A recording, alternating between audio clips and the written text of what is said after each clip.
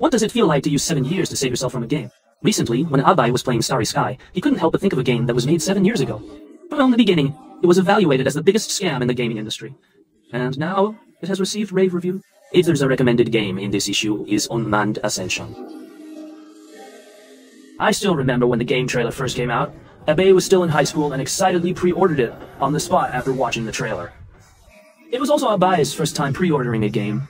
I recall that after pre-ordering, I had to watch the trailer several times a day to satisfy my craving for the game. After the official release, players found that the actual content was far different from the promotional video. The boring experience of the remaining content immediately flooded the comment area with negative reviews. At that time, Abai also finished the first version of the content with only 20 to 30 frames of poor optimization. I feel really disappointed that game developer, Hello Games, has remained silent in the face of accusations from players and media around the world.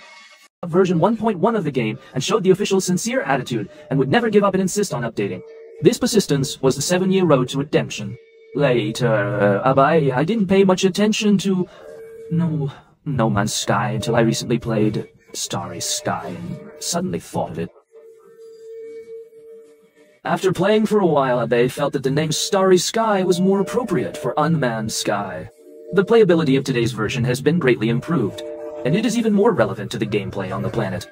Player bases and land carriers have been added, tools, underwater buildings, underwater combat mechas, stars and planets, plot buildings, plot creatures, etc. The universe has also added cargo ships, giant battleships, epic space battles, biological crafts, spaceships, deformed spaceships, exploration missions, etc. At the same time, the main mission has been improved. Multiplayer, online, and expedition gameplay have been added. The screen has been upgraded. The operation field has been optimized. Performance has been optimized, etc. There are too many to write. It can be said that Unmanned Ascension has become the most perfect space game in the minds of players. And the most important thing is that all the above updates are free.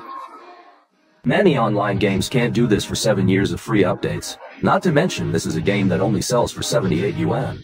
It took 7 years for no one to transform itself from ruin to good performance, and it's only today that the official continues to be free. What can be more precious than persistence in updating? Follow me to recommend more good games to you.